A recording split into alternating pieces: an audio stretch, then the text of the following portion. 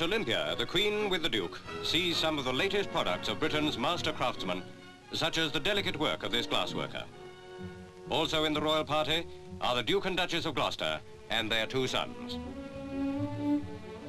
Even more interesting than the £550 gold tea service is the model of the Coronation Chair. Just arrived by Comet from South Africa, Sir Miles Thomas tells Her Majesty some of the wonders of that British machine which has made the flying world sit up and take notice. After a 2-hour visit, the Queen paid a warm tribute to all. We'll reap the benefits of the show next year. Coronation Year.